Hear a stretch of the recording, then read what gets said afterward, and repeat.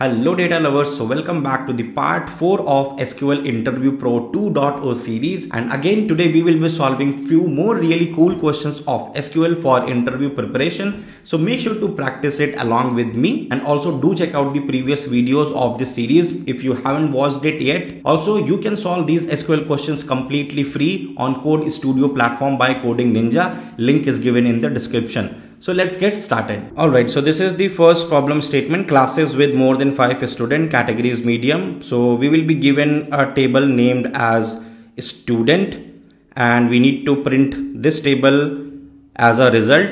And here we can see, please list down all classes which have more than or equal to 5 students.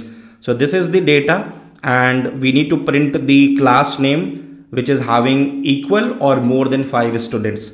So seems like a very easy solution. Just a simple group by is needed, nothing more than that, and we will do it with the help of group by and having clause. So select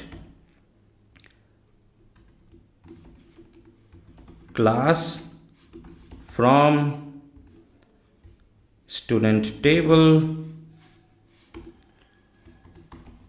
group by class having count star greater than or equals to 5. Means we have done the group by on the class column, and group for each class, math, computer, bio, English will be created. And here in the having clause we are checking if any class which is having counts, means the number of records greater than and equals to 5, only those will be included in this one, the final result which we are having. So let's execute it. Oh my bad, I guess the table name is something else. Table courses. All right, sorry for the mistake. Cool. So this was the expected output, the class and math as a result. So let's move on to the next question. So this is the next question, friend request. So here we will have a table named as friend request. It will have the sender ID, send to ID, request date. There is no primary key. It may contain duplicates. This table contains the ID of the user who sent the request to the ID to another user, and the date of the request, like the way send the request in the Facebook, this kind of platform, and the request accepted. So this is the column where requester ID, acceptor ID, and accept date, means who was the requester, who accepted that, and what was the accept date. Write an SQL query to find the overall acceptance rate of the requests, which is the number of acceptance divided by the number of requests. So return the answer rounded to 2 decimal places. So let's read the note. The accepted requests are not necessarily from the table friend request. In this case, you just need to simply count the total accepted request, no matter whether they are in the original request or not, and divide it by the number of requests to get the acceptance rate. It is possible that a sender sends multiple requests to the same receiver, and a request could be accepted more than once, means the duplicacy part, because in these two tables records can be duplicated. So if we look at the data itself, right, the sender and send to ID and requester and acceptor ID, so this is how this pair is repeated multiple times.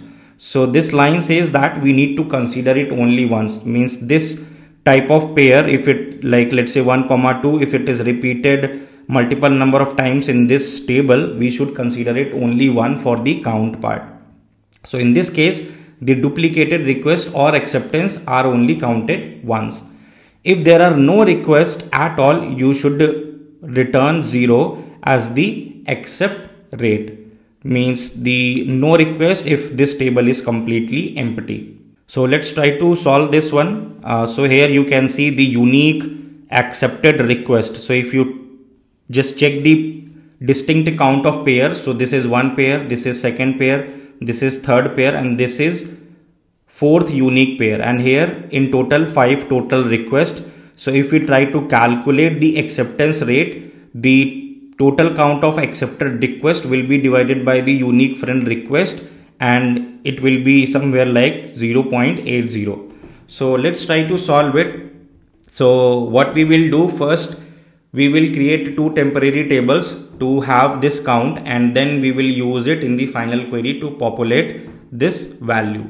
So select, first let me make it with A as select count star from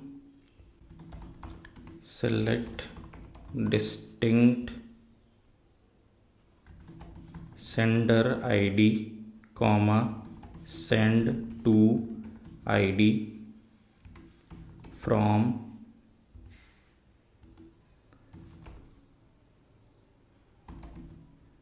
friend request, and we'll name it like as TMP1. So this will be calculated if I quickly print it. So select star from A. So total friend request count is 5, which we wanted, and we will name it like as unique request. And now we will populate B as, and that will be same query like this, and there will be a only change of acceptance table. So request accepted, and here it will be requester ID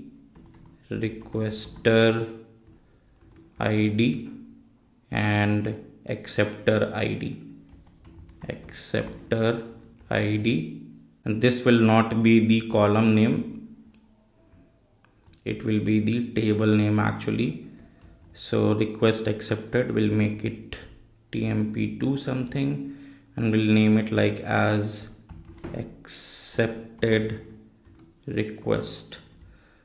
So this is how these two tables will be populated. So if again I print the table A, we will see 5. Now if I only print table B, so here we will get the accepted request is equals to 4. So now this will be the I guess tricky part, where you are thinking that how we can calculate this division part, where I need to divide this number with this number. So for this one, it can be done with the help of Cartesian join kind of logic. So for this one, what we are going to do, we are going to take both of the table and we'll pick the columns from these two tables and we'll divide it, and also we will put the condition for this part where the unique request count is actually 0. So kind of case when statement it will be. So case when A dot unique request count equals to 0, then it should be round 0,2, else it should be B dot accepted request and multiplied by 1.0 to make it float,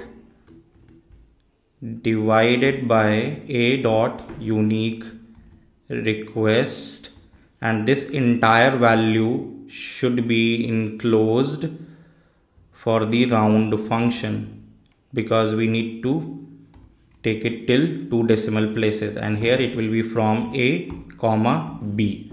So now let's execute it, and what name we need to give it, let's say acceptance rate as end as acceptance rate. So let's execute it. So here we are getting 0.80.